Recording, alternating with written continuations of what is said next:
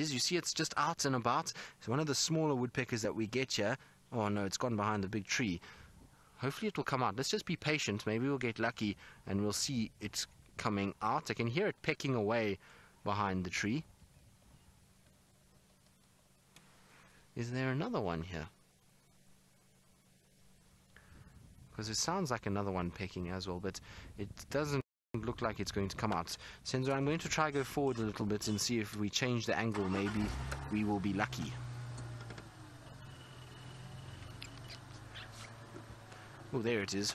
It's just hopped out there. It's going up the branch. So there it hops.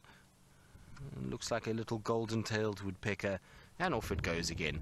That's nice to see. The golden-tails have a beautiful gold tail, and that's where they get their name from, the little red cap that they have. And they're one of our smaller woodpeckers that we get here. So we have the very large bearded woodpecker, which is the biggest of the grouping, and then we get the Bennett's golden-tailed, and right at the back is the little cardinals, which are really quite small, cardinal woodpecker, and they're a beautiful bird as well.